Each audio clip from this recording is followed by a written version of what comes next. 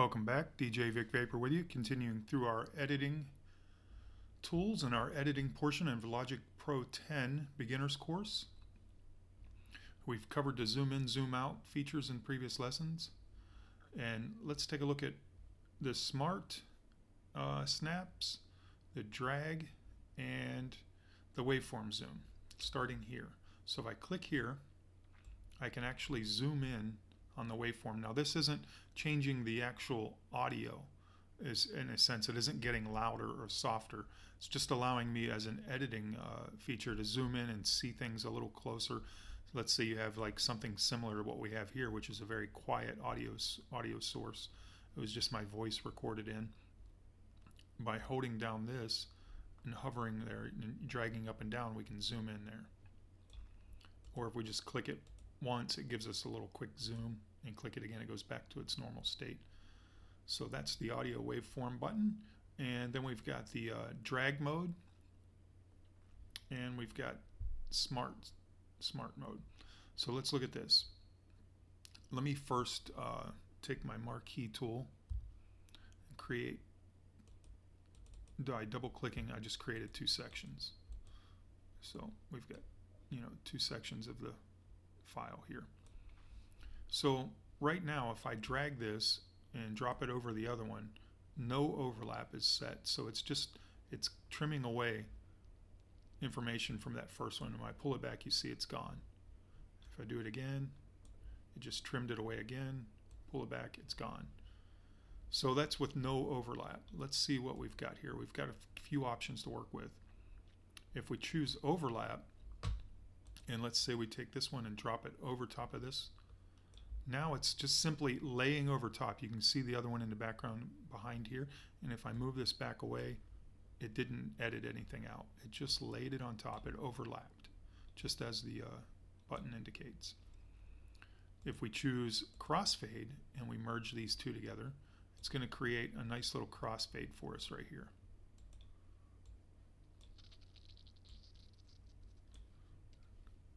So that's our drag features. I'm not really going to get into right and left shuffles. It's a little bit more advanced than our beginner's course. So let's move over here and check. Actually, let me do a little Command Z action.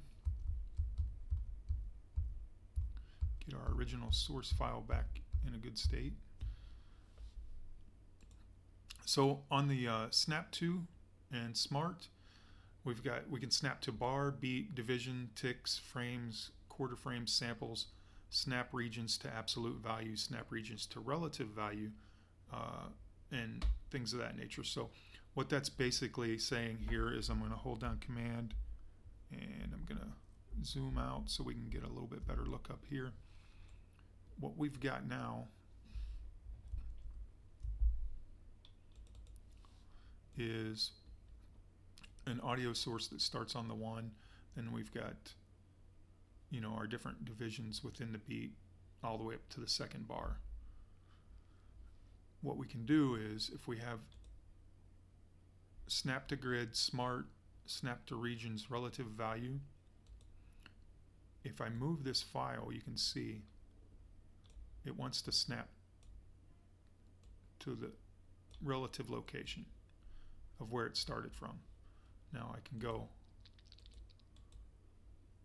snap to regions to absolute value, and it's going to always do the same. It's going to snap right in place for us there. And the advantage of this is if we've got this separated, or if I've highlighted a piece I want right here, it's always going to snap to that relative value or to that exact value. Whenever I'm moving it around, it's going to be controlled and snap to the absolute value. Or we can say snap to bar, and then it'll only snap to the next available bar. Whenever I move a piece around, it's just going to want to snap. See, it doesn't want to, it wants to ignore all the information in between. It wants to go right to the bar. And we can do the same with beat, divisions, ticks, frames. So not really an editing tool, but it does kind of influence the way you use editing tools. if you're able to manipulate the audio in such a fashion. So let's move on to the next lesson.